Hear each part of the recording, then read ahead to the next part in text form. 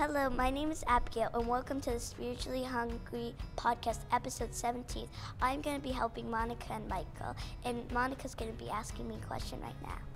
Hi, Abigail. Thank you for joining us. You're welcome. So I have a question for you. The Kabbalah say if you are able to become this word, you can achieve everything you've ever wanted. What do you think the one word is? Hashem. God? That's a great answer, my love. The word that I'm looking for today is actually a word that you really do like. It's kindness. Oh. I love this question because I think when you ask most people, if you could achieve this one thing, then you'd have everything. People would think, well, if I could achieve nirvana or happiness or love, certainty, right, then I would have everything. But kindness really, I think, I don't feel like people fully appreciate that word and how grand it is in every way. And I think that most people would think, I'm a nice person, I'm a good person, I'm helpful, I share, but that's very different than being kind. I think there's a vast difference from where we find ourselves today to where we could be when we consider kindness. And I want to share a modern day fable that I wrote because, we love stories and we're always telling our kids stories. A lot of them are ancient. Okay, it's called The Tale of the Other Glove. So it's a true story. A few years ago, our babysitter was leaving our house and it was a really cold winter night, and she's standing by our door trying to get ready, getting her scarf on, her hat, her jacket. And I hear her huffing and puffing and making sounds and taking deep breaths. And I'm curious by nature. So, I was like, what's going on? And she said, oh, you won't believe it. On my way here, I was at the subway and I had stopped at a platform and I was taking my gloves off. And one of them fell on the floor. And she saw this, in her words, this dirty, grimy hand snatch it. And she said, what are you doing with that glove? And the homeless man responds to her saying, well, I found it. She said, well, you couldn't have found it because it wasn't lost. So she said, give it back. He said, I'm not going to give it back. It's my glove. And he said, no, it's not. So I looked at her and she was still clearly very upset about it. And I said, well, I don't understand. Why didn't you just give him the other glove? And she said to me, oh, I'm not going to condone that kind of behavior. I need to teach him a lesson. To which I thought, I didn't say it to her that day, but what lesson are you going to teach him? He's really happy now because he has a glove. He didn't have any before. Now he has one. And what are you going to do with one glove? You're going to throw it out and you'll go buy another set. So it got me thinking about kindness, really. And I've talked about this before. I'm not going to ask you because I know what your answer would be, but to all of our listeners, what would you have done? Would you have given the other glove, or would you have tried to teach a lesson? And I see this a lot in parenting also. For all the reasons, all the right reasons. And in relationships, right? Yes, we are going to teach our child so they can learn a lesson because they need to behave in this world, or they need to learn a great, something, or something will be lost, and relationships also. But in teaching, do we lose that aspect of kindness, right? And we're laying a message, and we might be right in what we're offering. We might be right in what we're trying to suggest to our partner or to our children, but what are they really going to learn in that moment? Will they learn to be withholding, or will they learn to be kind? And I don't think it has to be a choice, and that's why I think there's so many misgivings about sharing and being kind, because often we think that we need to withhold, we need to create boundaries, we need to protect ourselves, we need to teach people, and therefore we close our hearts and our fists, which I'll go into a little bit later, but I just love this topic. And I think the reality is that, except maybe psychopaths, if you ask anybody, is kindness a good thing? I think there's not one of our listeners, and I'm sure no psychopaths listen to us. Well, there's more psychopaths out there than you would. Well, except to you then. Right, there's nobody in the world who wouldn't say kindness is a beautiful thing. It's a great thing. But I think that's part of the big problem as it relates to kindness. And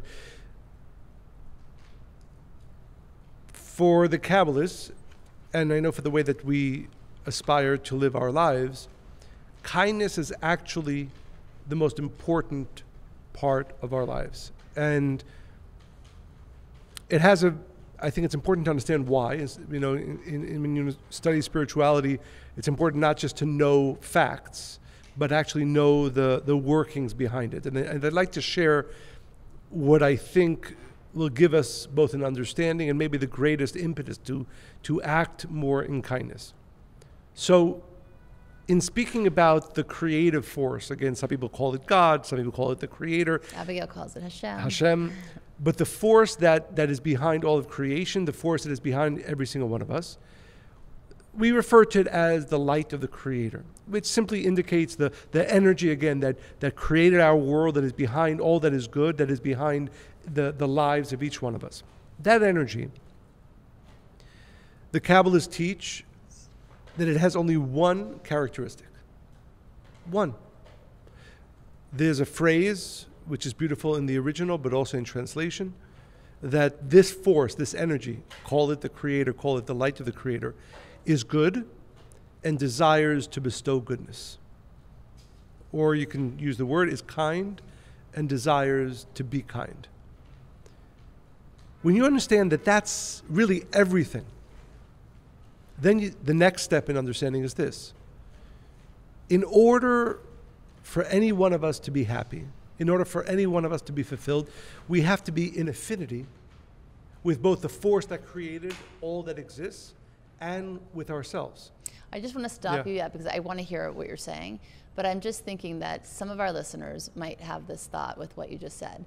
If you're saying that the Creator's essence and desire is just to bestow goodness, right? So I have to ask the question, because I know people are thinking that. Then how do you explain for the suffering or the pain in the world? And I know it's a big question, but let's just unpack it a little bit. So why do bad things happen if the Creator only wants good? So I think the most succinct answer is the fact that we are in this world, you and I and every single one of our listeners, and every single human being who's ever lived and will ever live, to earn light, blessings, fulfillment, happiness. And in order to allow for earning, we were given free will. We have a free will to decide today, am I going to be kind or am I going to be selfish? Or am I going to be nasty or am I going to be kind? Now, in that decision, right, and you can call it karma or cause and effect, as I choose to behave, that is the energy I put out into the world. That is the exact same energy that I receive. And why do we have to earn it? Okay. You forgot who you're married to? No. Just I'm trying not to make this whole podcast on these. You won't, but I think they're really important. Absolutely, and each one of these questions, by the way, really deserves and maybe we will at least an hour for sure. The reason we need to earn it is because we are of a spark of that creative force, that energy. We are the Creator. We are a spark of that force, and therefore we would never be happy being receivers without earning.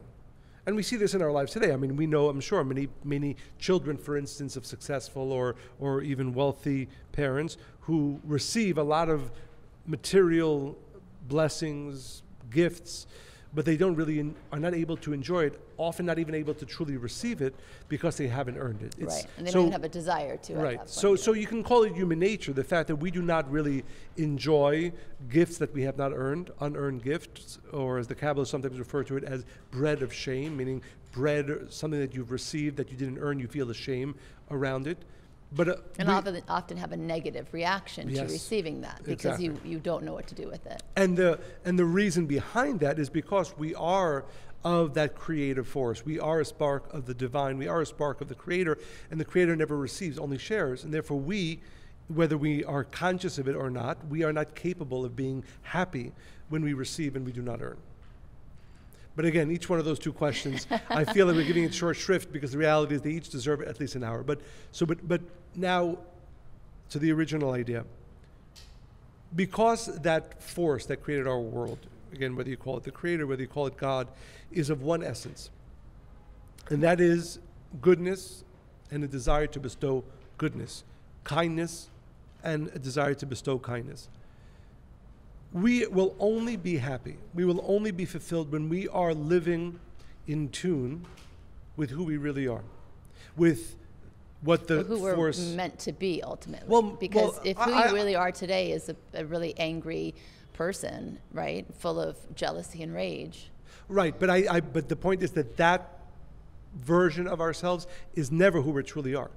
Even if today, or even if for the last 30 years, a person has decided to act selfishly, to hurt other people, to be mean, to be nasty, never to be kind, at the core of even that person, the core of even that person is a kind soul that desires to bestow kindness. And by the way, that's why somebody who's nasty all the time, who's angry all the time, who's upset all the time, who's not sharing, is not kind, is actually never going to be happy. And again, not just...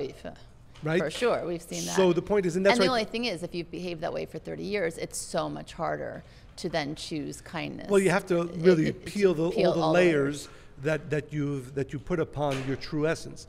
But I think it is important that we know, every single one of our listeners, that at your core, you are a both beautiful but kind soul that will only be happy when you're in the state of bestowing goodness and kindness to yourself and to others. Can I keep challenging you? Absolutely, go for it. So then what do you say about souls that have just put evil out in the world, like Hitler? Okay, well, again, I could ask you anything I wanted. You can, but again, again, another topic that really deserves for sure, much longer conversation. Brush. Brush. What I would say is that of course there are certain unique, I don't even know if we'd call them souls, right? But beings that come into our world and really are there just some that are just dark forces, dark energy that are not actual souls? There are. Hopefully none of our listeners are that, and our listeners are. I do want to do another podcast on that, though. Sure. But okay. Maybe in time for Halloween. Okay, as you were saying. So at the core, at everybody's core, we are kind. We desire to be kind, and I will guarantee every single one of our listeners that anytime, almost anytime you are unhappy, it's because you're not living in tune with who your soul truly is. And that's why, to your point, you began this by saying that it's a word. Again, it's such a nice word. Who does, who will ever speak up against kindness? But what we don't, and when I say we, I mean even you and I, in the way we live our lives to the greatest extent as it should be, and I'm sure many of our listeners, once you understand that this is everything, that unless I am not only acting in a kind way a lot of the time, but really developing to become a kinder and kinder person, spending a lot of my time in actions of kindness towards others, I will never be happy. And I think that's probably, for me, that's the most important message, because a lot of people, we're all so busy in our lives. We have many reasons not to be kind or not to focus on kindness, not to carve out a big part of our daily schedule. Or make it a priority. Number one. And when it's the number one priority. The thing is that there's so many studies that show us what kindness does, right? We're happier, we're healthier, we sleep better, live longer. So in essence, we are actually born, as you just said, to your point, we exist to be kind.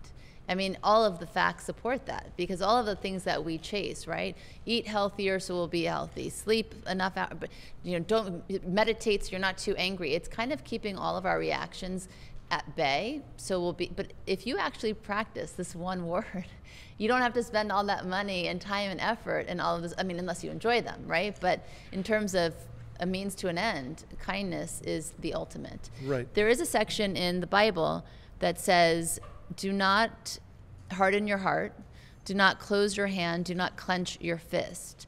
It says, rather, you should open your hand, and it says that twice. And that there's nothing worse in the world than somebody who does not give with an open heart, open hand, right? Because there are many times where people will do actions of sharing. They'll give big donations, they'll give charity, they'll even go to a soup bank, feed the homeless. But are you doing it with an open hand or a clenched fist? And that's all the difference, right? Because you can do the action without the consciousness, and you're still not going to be kind, and therefore you're still not going to be happy. Right. It's one of my favorite verses, right? Because it really underscores how you want to be living your life, because we're always interacting with people. I mean, I know somebody, I know when I've received from people, and you can feel the difference when Absolutely. It's really given with complete openness and true desire versus I'm going to do it because I kind of want to, or I kind of want you to like me, or whatever the agenda is. Right. And I think it's interesting. It's one of the things I've noticed, we've repeated a lot in the podcast, is the idea of practice. And I think it's important that we understand that you, I, every one of our listeners has to be practicing kindness in order to be a more and more kind person. No matter how good we are naturally, we do not come into this world to stay in our natural state, even if it is of relative kindness. It's to be developing. And again, let's bring it back to the real reason. If I want to be happier today, tomorrow more than today, I need to be becoming a more kind person. That's what we're saying. That's the bottom line. The only way I can become a kinder person tomorrow is by practicing kindness, which brings to mind a very interesting, really philosophical question that is raised by Maimonides. He asked the question, if you have two choices, you can either give, again, use the number, $1,000 to one person who needs it, or give $1 to 1,000 people who need it. What's the right thing to do? I like that question. I don't want to be wrong. Let me think for a second. It's okay to be wrong, Monica, even though you're not usually. It's okay I would say, I mean, there's so many variables. It depends what they're, I would say $1 to 1,000 people. Yay, Monica. Well, okay, but again, so the reason is, he says, is because when you give $1,000 to one person, you're doing one action of kindness. Right, versus 1,000 when you're giving actions. 1,000, because, and this is really the important point, we do not do actions of kindness really to benefit the other person. The real benefit of action of kindness is for myself. I need to be practicing kindness. So much better to do 1,000 actions than one, because by one you're practicing one. With 1,000, obviously you're doing that practice 1,000 times. And if you view your life, and this is my hope for me and for you and for our listeners, that your life becomes about becoming a kind person, and there's only one way. You could sit home all day, you can listen to this podcast 24 hours a day for the next 100 years, you will not become a kinder person. If you go out and decide, today I will do one more action of kindness than yesterday, tomorrow one more than the day before, practice, practice, practice. Well, we were listening to that, I forgot his name. I didn't catch it when we were listening. We were listening to a podcast, and he was talking about the kindness challenge, and he had decided that he was going to do 5 acts of kindness in one day. And I actually want to do this because he woke up in the morning, he was like, okay, the easiest thing, right? I'm going to call my mom and ask her if I can bring her breakfast. Easy way, right? Somebody you love, it's in your circle. It's not that hard to not be kind, right? It's like, that's an easy thing to offer. So he went to Starbucks to get her breakfast, and then when he walked out with the food, he saw a homeless guy sitting there. So then he said to the homeless man, do you want breakfast? He's like, yeah, that would be great. So the mom, by the way, never got the breakfast, which I thought was funny. So he gave the homeless man the food, and then he walked away, and he thought, well, that was the easy thing to do, but wait, I'm going to go back there, and I'm actually going to have a conversation with this person, right, and find out if they need any other help. Which I think, again, most of us will go to the point of like, I'm going to offer you a drink or a meal or give you $1 on the street. But he went back and really wanted to find out more. So he's like, he started a conversation, and the guy said, actually, yeah, I do need help. I'm moving into an apartment today. Actually, I need help moving it. So he actually packed up and unpacked, I don't think he had a lot of stuff, but helped him move into this apartment, right? And while he's there, he gets a call from his friend who has a flat tire on the highway. You know, hey man, can you come help me? So he goes out to help him, and then while he's there with him, he's like, you know, let me help you get some gas for the car. Let's go fill up your car. So then he went above and beyond. And I think that that's kind of the thing, right? Because life is a series of choices. And on any given day, for the most part, if we're having a bad day or we get in a fight with somebody and our ego is kicking in, is in the driver's seat, do we really go back to even like repair or be kind in the conversation? No, we feel like it's justifiable not to give in this moment or not be kind. I'll do it tomorrow, or I'm tired, I had a long day, or I had a flat tire, right? I'm exhausted, whatever it is. But if you flip the switch, right, and you see it the way this guy did it, right, to keep exploring not just this one thing. Now, how can I even challenge myself to take it a step further? I think that's really, really inspiring. And to have this internal dialogue. I'll give you an example. And So, for instance, you and I often have the opportunity to be in rooms with a lot of people. By the way, I just want to say, we're in New York City. There's a lot of horns, traffic. It's rush hour. Luckily, there's the kind of rush hour again. Yes. But that's all the noise you're hearing in the background. If you hear it, yes. Yeah. I'm just keeping it real. Yeah. You're making me laugh today. I like it. I don't know why. I like it. Monica usually makes me laugh, but more than today than usual. Good. Okay. So, for instance, we find ourselves in rooms with people, students, friends, often, and almost every time I'm about to leave the room, somebody comes over for one thing or another, or a conversation, something they want me maybe to help with, and I literally, and very often, again, we're all very busy people. We all have places to go, and usually the internal dialogue that I have going on, so of course the first person who asks, the second person who asks, sometimes it's 5 people, sometimes it's 100, if I'm giving a lecture, then afterwards. And I literally have this dialogue in my mind, which is, of course I'm happy to be sharing my time or anything, my words with this person and the next person. But I never forget, and this is for me. I need to become a kinder person. And that means not only the 100th person, the 200th person. That's what more can I be doing with my time? I could be studying, I could be writing, I could be teaching, all amazing stuff. But at the end of the day, let's not forget, why is my soul in this world? Why are you doing all those things in the first place? Exactly, to become a kinder person. And when you have the opportunity, again, and I'm being honest, it's not, sometimes it's late at night. I think there's always many good reasons to say, okay, I'll share up until here, not, the next step or the step after that. But, and I can, we don't usually like to give guarantees. I guarantee every single one of our listeners that you will find that if you practice, and that's why hearing this podcast and being inspired to go out and do 5 actions of sharing is nice. There's not what's wrong with that, but the real, hopefully the real takeaway is that you and I and every one of our listeners actually needs to be asking ourselves every single day, am I becoming a kinder person? The only way I can do that is by doing more actions of kindness. And we have the opportunity to meet many people, even many people who have done great actions of sharing, give $1 million to a hospital, but the reality is that unless you're practicing kindness every single day, you're not becoming a kinder person. And unfortunately, there are many people like that who can do grand gestures, and from the right place even. They want to share, they want to give, they want to be kind. But if they're not practicing kindness every single day, you don't become a kinder person. And again, the objective here is that you will feel happy and fulfilled. Right. You will feel at peace, right? That thing that we're searching for all the time. You will be you. You will feel you. This is the ultimate. Yes, and it's funny, my mother would often tell people, somebody would come to her with a problem, upset, disappointed, sad, and my mother would say, if you're feeling down, immediately go do and share with somebody else.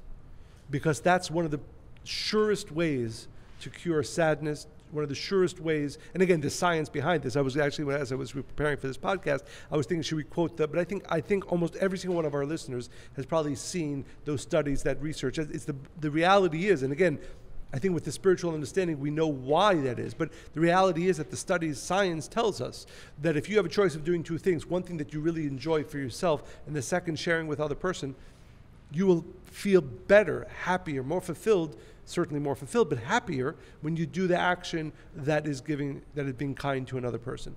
And by the way, because I read another thing, a story of a guy who was studying the whole idea of kindness, and he wanted to see what a homeless person, if they would offer anything, if somebody came to them needing something. Really? So that's interesting. It was really interesting. And he went over to somebody and he was like, I don't really have anywhere to stay, or like he introduced somehow, and the homeless guy invited him into his area where the tent was, offered him food, fed him that night, and was so willing to give anything, half of whatever he had. So this idea that when I have more, then I will be generous. Or listen, I got to take care of my family. If I don't take care of my family, then my family's not going to survive, right? It's my inner circle first that I'll be kind with, and then I'll extend it. It doesn't work like that. And those are just excuses, I think, that we use to not have to push ourselves to be uncomfortable, because at the end of the day, we all crave comfort. Right. And again, I think it's a good point here to really stop for a moment and ask all of our listeners to think the following. If you're unhappy, if you're sad, if you're experiencing challenges, the greatest way, and probably one of the greatest reasons you are going through that, is to awaken you to this understanding. The only way you will be maximally happy at the degree that you're meant to be is if you're practicing kindness, becoming a kinder person every single day. And again, that's what my father would often say, I'm not kind because I'm such a good and spiritual person.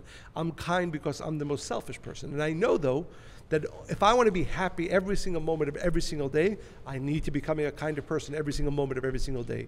And I need to be practicing that. The Zohar, foundational text of Kabbalah written 2,000 years ago, refers to a person who comes to you with a need, not as a poor person, but rather as a gift. Mm-hmm.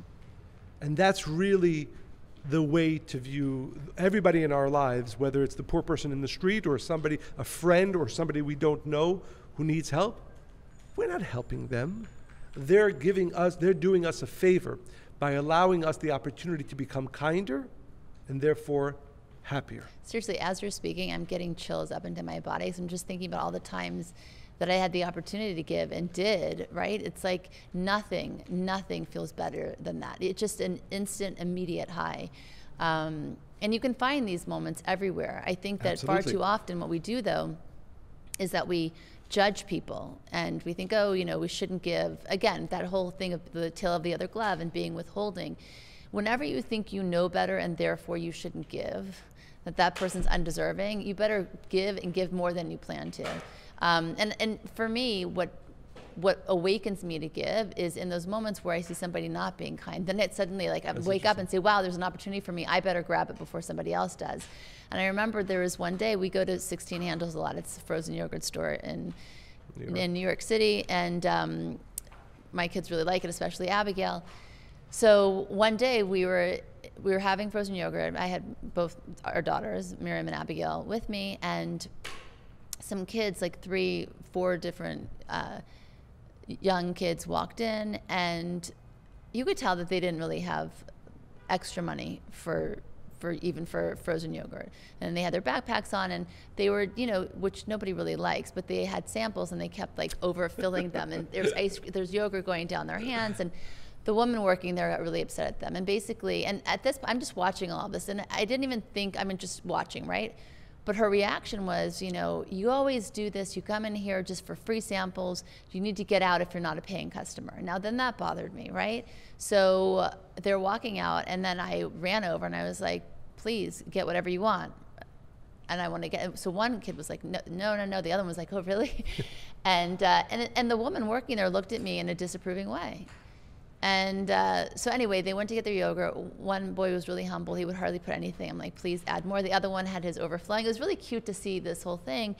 And for me, it was it's so obvious, right? What an opportunity. I don't care.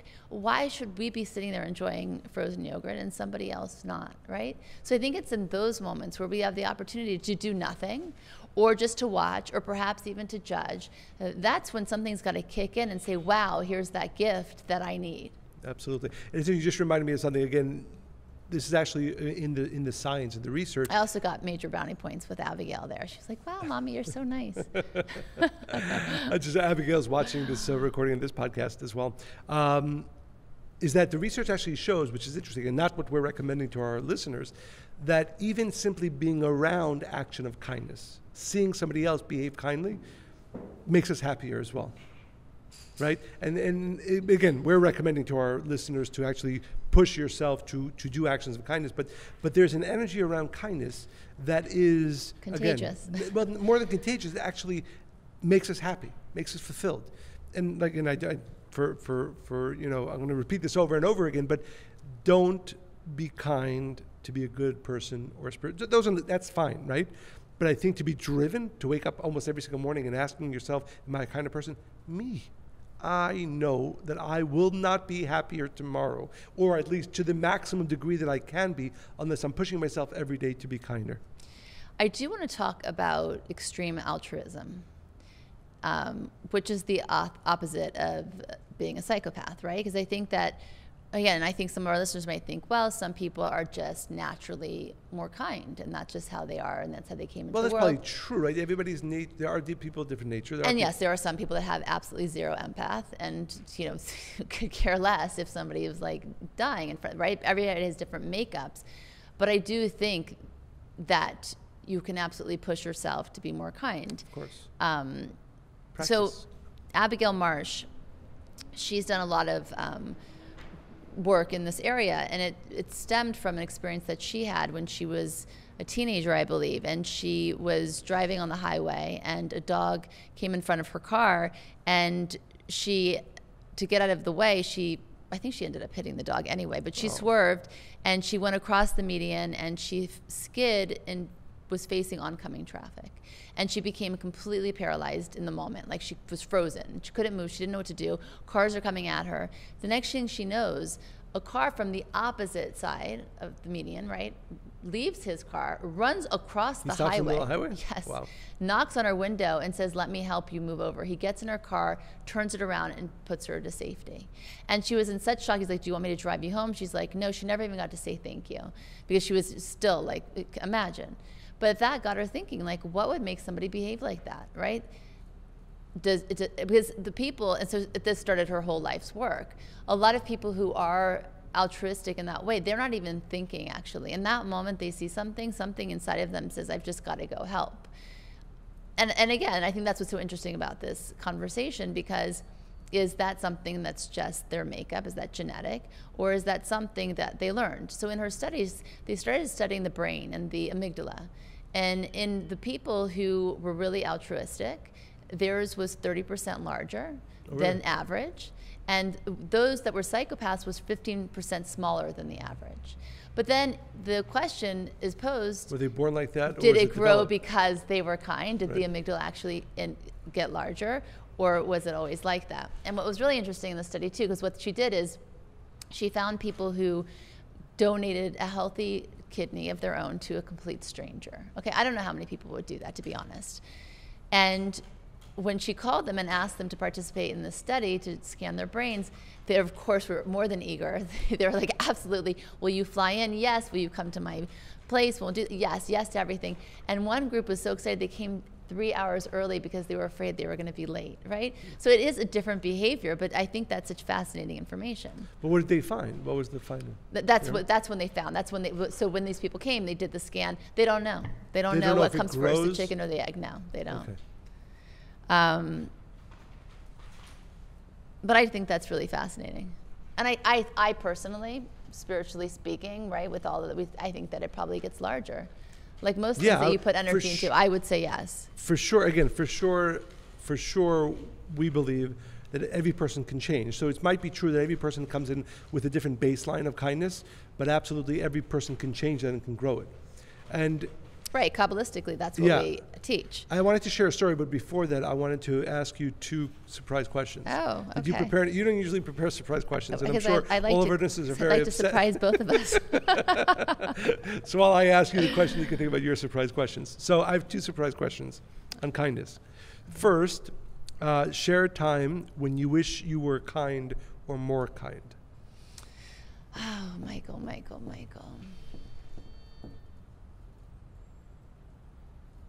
Yeah, I'm not a fan of surprise questions. Let me think. I don't have a specific. I can tell you the general theme. I would like to think. Do you have an idea of when I was like that? For me? For me. You. I only see goodness in you. I never see it. Now I have to. That's not fair. All right, you go first. Maybe it will. I remember. Well, this is where you were kind. But what was that story in the supermarket, right? There's something in the supermarket. Yeah, no, we're not. Okay, but tell me yours. When were you? So I remember that. I think I might have shared this in a previous podcast, but we were sitting at a dinner, and there was a lunch actually, and somebody came over with a plate of food that they had made, and I was in the middle of a conversation with somebody else, and and he brought over what he made. He was really proud. And he was very proud. I didn't notice that. I was in the middle of my conversation. I said thank you, and took it. And then I think it was then or a few minutes later, he said, you know, he was really excited to share with you the food that he made. And I was so happy that you told me that, right? Because you kind of didn't look at him even, and yeah. I could see that I could see on his face he felt maybe disappointed. So I remember, I think it was right then or no, right then you called him back. I called him over and I told him how much I appreciated it, how good it was. And again, one of the things I think, and this again veering into the relationship aspect of things, but one of the important purposes of being in a relationship, whether it's with a spouse or with a friend, is hopefully they can catch you being unkind and help you become kinder, right? If we really view our life's purpose as becoming kinder, then I think one of the things I'm really appreciative of you, although, you know, but my hope would be that if you do see me behave unkindly, or that I could be more kind, that you would point it out, because that's my goal. You know, who cares if, you know, that I made a mistake, but the point is that I can grow from it and change from it. So that's one time that I remember. Yeah, I think for me it's when like it's happened where I'll be in public and somebody will like be really nasty or attack, and in those moments I don't always feel like I handled it the best way, and afterwards I'm like, really, if I can excel at that this year, I'll be really, really proud of myself. Where somebody, even if it's a misunderstanding, they're like yelling at me or whatever it is, I want to be able to just still look at them with complete empathy, benefit of the doubt, and just offer kindness. So I have failed at that, but yeah. And the point is, again, I think, the point is, always remember you're being kind, not because they necessarily deserve it. It's interesting, actually, I think we were listening to, I think it was Abigail Marsh is her name, Dr. Abigail Marsh, and she said something that I don't necessarily agree with. She said that in order to do actions of kindness to other people, we have to, you know, sort of see them as good, that we have to assume goodness in other people, and that gives us the drive, the desire to do good, right? Because the point is, and you touched upon this a few times, is that, you know, that again in the world of science, they say that what will make us more want to behave with more kindness towards others is if we see them as good and or deserving of it. But what we're saying is something different. Is that even if somebody is 100% not deserving, I need to be doing an action of kindness for me. And I think that really upends the whole concept I think most of us have in our mind. Yeah, we're kind to our children because we love them, and we're kind to our friends because we think, you know, in the back of our minds they deserve it because they do for us. That's nice, that's all really nice, but that's not the point. I need you, or whoever that is, whether you or do deserve or don't deserve this, I need to share for you for me. And I think that's a very important difference. It's a very important difference. I'll ask you, sorry. Well, this takes me to this idea of global responsibility. And I think it's a really important idea. In the Talmud, it says the world was created for me, right? So I think if you just hear that, you're thinking, great. So that means that all the riches and all of the beauty and physicality, all the things I want, were created for me to enjoy. But that's not what it means. It means that the world is my responsibility. And I don't know how many of us walk through life with that awareness or that consciousness, right? Thinking, no, putting food on the table is my responsibility. You know, getting a good night's sleep is raising my children, keeping them safe is my responsibility. But when you shift it to the world is my responsibility, it actually changes the way you interact with everything in your life, every experience, every opportunity, every exchange. And a person that comes to mind is Keanu Reeves.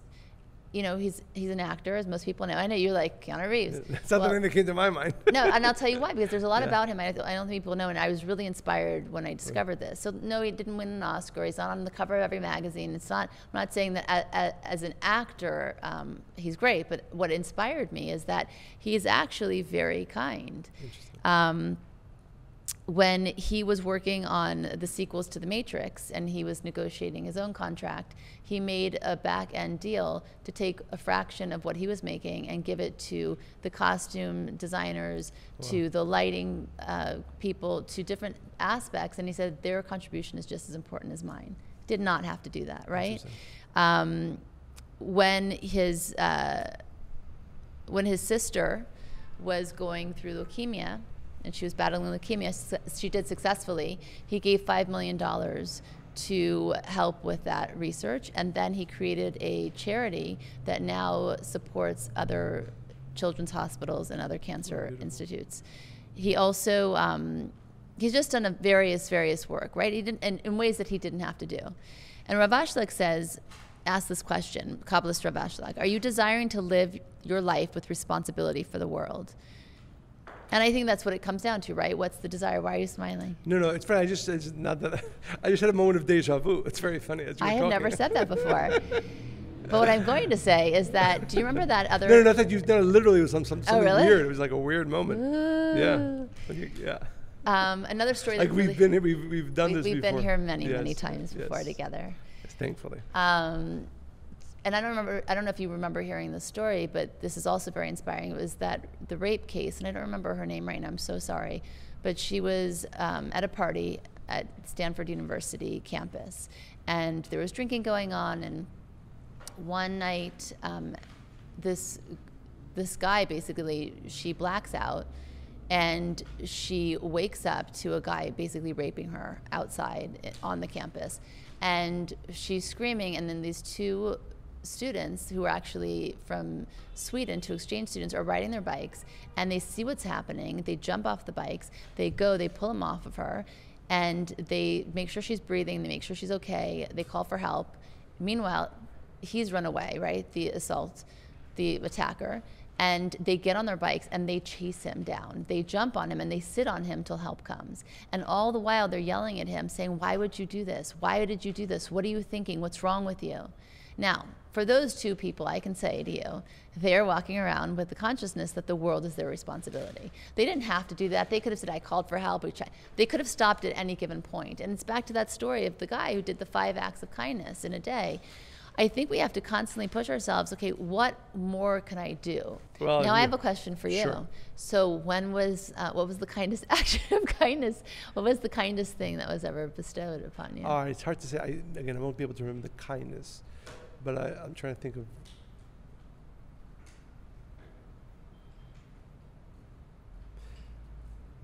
It's interesting because this is something. So about 35 years ago or so, we were traveling with my parents cross country. We did like a few of these, from New York to LA, from LA to New York, and I remember we were in Chicago, and we were in a. I just thought about the most unkind thing I ever did. Oh, really? No, it's okay. I'll share it another time. Okay. Oh, I think I know. Yes, exactly. I think our listeners would really enjoy it. It's Abigail's favorite story, anyway. Yeah, I think you should share it. But. Well, now we should just call this Monica's Vulnerable Hour. And we were in Chicago. We were there for Shabbat for the weekend, for Saturday, and we went to a place like to a synagogue to pray with my parents and my brother. And I remember after and we had planned like we were literally like doing this on a shoestring budget, so we just bought like tuna cans to be able to eat that Friday night. And I remember we went to the synagogue, and after the prayers were over, some guy came over to us, to my parents, and said, do you have any place, where are you planning to eat tonight? And parents were like, don't worry about it. We're staying at a motel, we're just going to go back and eat with our kids. And he said, no way. And he invited us into his home. And it was really, like, I literally remember, because again, this is so long ago and there's so many memories you don't keep. But how, I don't have the word is impressed, how moved I was. He obviously didn't know us, he didn't know who we were, by his kindness.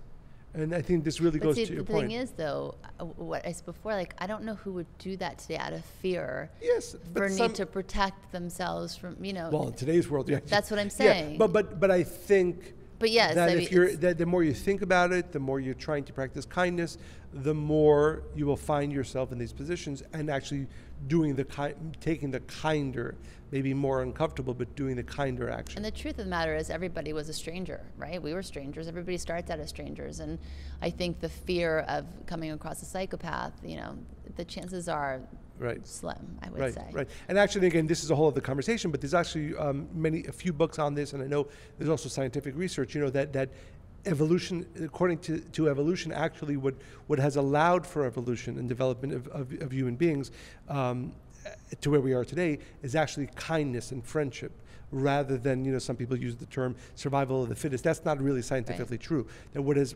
allowed for human development is actually friendliness and kindness. And again, as I said, it's a whole other conversation. But I do want to talk about one other point that again, in listening to Dr. Marsh, that I took, I think, again, a different understanding than what she gave, and that is this. She was saying that in order for us to be kind, we have to push aside our ego or sense that I am more than somebody else. Because when you see yourself as more than somebody else, then you say in the back of you, again, consciously or subconscious, you say, well, why should I give them of mine? I'm more than them. So that the diminishment of the ego actually is the step towards sharing or being kind towards other people. But Rav Ashlag, the great Kabbalist and really the founder of the Kabbalah Center, says an amazing thing, which I find very inspiring and true. He says, and this is often, when in Kabbalah we try to take steps back, meaning a deeper understanding. Why is it that we have an ego? Why is it that it must serve some positive purpose? Why is it that many people think I am more important than everybody else? By the way, we spend most of our time taking care of me, of those that I love, of those that I care about. Why is that? Well, that's the ego. That's the thought that I am more important, at least for me, than anybody else. But he says, no, the reason why we have an ego and the reason why we often think I am better, more important than everybody else is because we have that spark of what we call the creator, that force that created our world. And the creator is greater than everything else. That creative force that created our world is greater, more important than everything else. And that's why each one of us has within us that inclination to say, I am more important, more powerful, more deserving than anybody else. But he says the problem is that the next step after that thought is we say, and therefore I should take everything for myself. Right. When in reality, that creative force says, because I am so important, because I am, maybe greater than anybody else, but that necessitates, therefore, for me to behave in ways that are more of sharing, which is more in tune with what makes me great, with what makes me unique, with what makes me that creative force, which makes me in tune with the creative force of our world. So it's an interesting dichotomy between the initial thought, which is, yeah, I am more important than so many other people. I am greater than so many others. But to what end? But that goes into the global responsibility again. If you tap it into I am greater, and therefore I have a greater responsibility to do good onto others and offer kindness, absolutely. Exactly. But I think it's usually we stop with the right, I am greater. Right. You say I am greater, I am more important, and therefore I should take everything for myself. Whereas the true thought is, yes, I am great, I am more important, and because of that I need to be sharing more or being more kind than others. I think it's very important.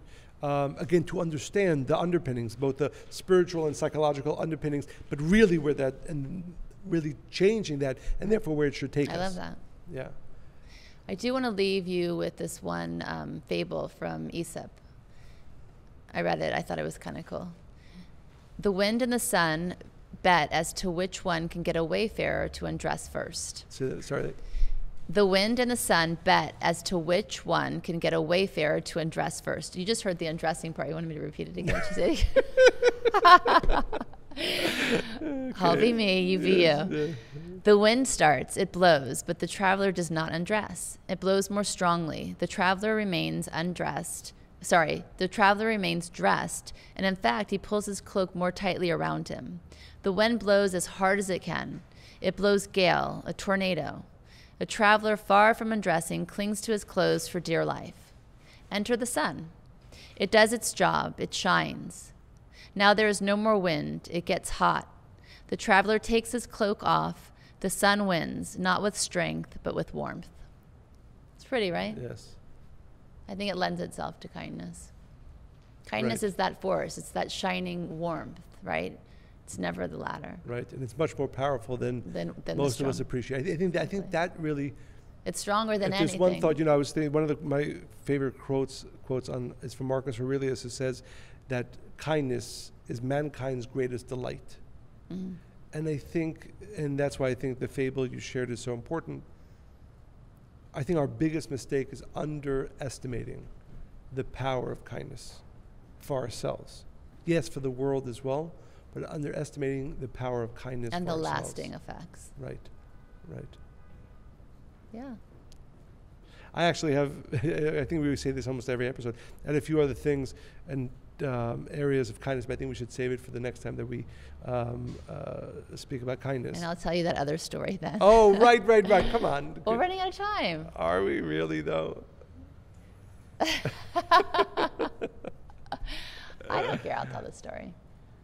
I just left it on such a nice, happy, right. spiritual note. Okay, next time. Yeah. So as we wrap up this episode, I would like to ask all of our listeners to actually share stories of kindness. So you can share a story where you were not kind, where you wish you were, a story where you push yourself to be kind, hopefully because you listen to this podcast. Maybe we can even start a kindness challenge. Yeah. Like 5 things in a day. Let's do that. Yeah. Then we can post about that. But if I could just say, rather than 5 things, I think more important is 5 million things for the rest of your life. But I was no. The times you really don't want to be kind, right? Again, like we said but before. But see, I think that if you decide, right, and your consciousness is like, okay, so tomorrow's Wednesday, and I'm going to do 5 acts of, like, for him, the opportunities kept coming, right? His friend then says, I have a flat tire, come to the highway. Then, right. It didn't end that day. Right. Because as soon as you decide and you choose that it's what you're going to do, and you also are now aware, then you're going to notice things. And then to have to say no, well, that's not an option then. Right. Okay, sure. Yeah, again, my point is, I think that the greatest practice and the greatest growth and ultimately the greatest fulfillment that that any one of us will receive will be from the ones that we really don't feel like doing. Yeah, but absolutely. Yeah. So again, share your stories about being kind or about being unkind. Being unkind. I think. By the way, I think sometimes we learn more from the times that we have been unkind than from the times that we've been kind. And again, we'll have the opportunity. Again, keep sending in your questions, comments, stories in general to Monica and Michael at Kabbalah.com. And, I really hope, as we came into this podcast and we were talking about this, I was worried, not worried, but my concern is, again, that this becomes just one other thing, one other, hour of wisdom that a person receives. But I hope we've expressed enough how I would say fundamental. It's really, if you think about the world's religions, if you think about all the spiritual paths of this world, they're really only for one purpose, right? There's the famous story of the great sage Hillel, and the man came to him and said, tell me all the wisdom in one sentence. He says, love your neighbor as yourself. That's everything. And the rest is just commentary on that. And again, for those... I don't know why I remember that being, tell me all the wisdom you can while you're standing on one foot. That is what he said. Okay, that's like, what he said. One sentence. I'm like, did I just make that up? Yeah, no. Love your neighbor as yourself. And it's something that the Rav, my father, would often speak about. And again, where we become religious people, some people become religious, some people become spiritual. We know this, right? People, start meditating, amazing stuff. We're very pro-spirituality. But I remember one of the things my father would say is that it's very easy to become religious. It's very easy to become even spiritual. To become kind takes a lifetime. Mm-hmm. And there's nothing that will give you the benefits of kindness for your own self. That not all the meditations, again, meditations for the purpose of becoming more kind, even religious actions, if you do them for the purpose of becoming more kind, but don't get lost in all those details. If you can honestly tell yourself that this week you're kinder than you were last week, I'm not sure why you did any religious action or any spiritual action, why you meditated or why you prayed. And I think that clarity, again, for myself, for you, for every single one of us, again, even the best of us, get lost in spiritual practice and in religious practice sometimes. There's only one reason any of that came into being, only one reason why any of that exists, to make me a kinder person. And if you can't honestly answer that question, then rethink all the spirituality you're doing, think all the meditation, all the prayer that you're doing. This is the only thing that matters. Am I a more kind person today than last week, than last month? Absolutely. So again, send in all your questions, all your stories, Monica and Michael at Kabbalah.com. We are overwhelmed by the thousands and thousands of people listening. And like we said, every time we sit here, we really have in our mind's eye the thousands of people who will be listening and hopefully improving their lives in some ways. And as I was thinking about this, hopefully, every single one of our listeners will be a little bit, do at least one more practice action of kindness from listening to this. Or 5. But one of the things you could do is go to Apple Podcasts or wherever you get your podcasts, share this podcast with other people, and give 5-star reviews and write a review for it so that more people who don't know about the podcast can find out about it. And as I always say, I hope that you enjoy it as much as we enjoyed recording it. Thank you for... Abigail is saying, I'm not sure everybody heard, don't forget to show 7-year-olds this podcast as well. Thank you for joining us. Bye.